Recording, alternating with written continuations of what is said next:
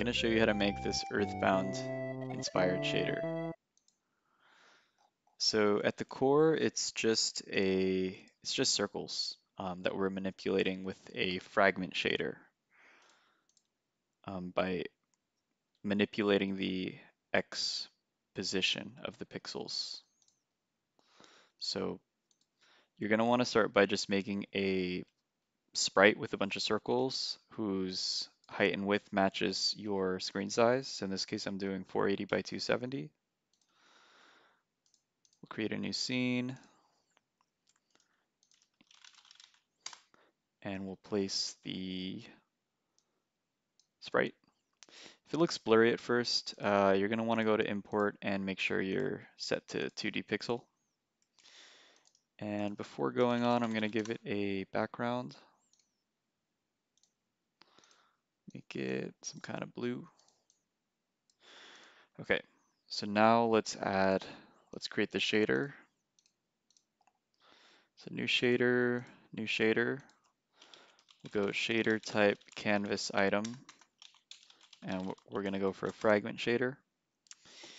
And we're going to be manipulating the X values. So I'm going to create a float that's going to be the offset. So the offset is going to be we'll start with a magnitude or an amplitude and manipulate it by a sign that's based on the Y value, the YUV, and time. And we'll just give it a multiplier for time as well. And then we will just grab the pixel on the screen and increase it by the X value by the offset that we're going to be working on. What happened? Sign.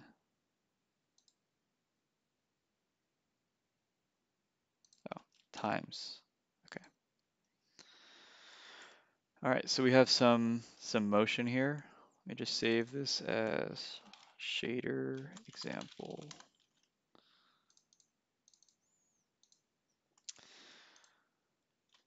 All right, so we can manipulate this more. We could increase the time and the uv.y, maybe lower the magnitude a little bit. All right, now in this example, they kind of cut through each other, so we're going to need to add that transparency. So let's do that. So basically, if our y pixel mod by 2 is 0, then we could say maybe just make it an empty pixel. So we're basically going to be checking if the y value is a 0 or 1 when we mod it by 2. So we can use the mix function for that, which basically we're going to treat the first value as, if it's 0, it's going to select that one. And if it's 1, it's going to go to this one, which will just be 0, which is going to be a transparent pixel. So we want to give it some kind of expression here where 0 gets the actual pixel on the screen and 1 gives it transparency. So we could do something like, we'll do something mod by 2. We'll do uv.y times the screen size, float screen height, and we'll multiply it here, and we'll do mod by 2. So this is only going to give us either the actual color or empty.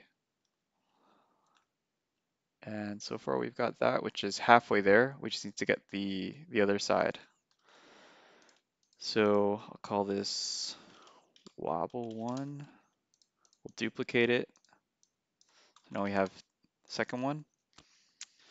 For the second one, I'm going to basically modify the shader, make unique. So first we're going to want to go negative, go in the opposite direction. But right now they are basically transparent at the same point.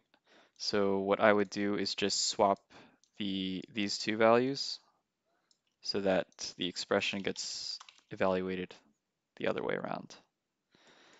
And yeah, there we go.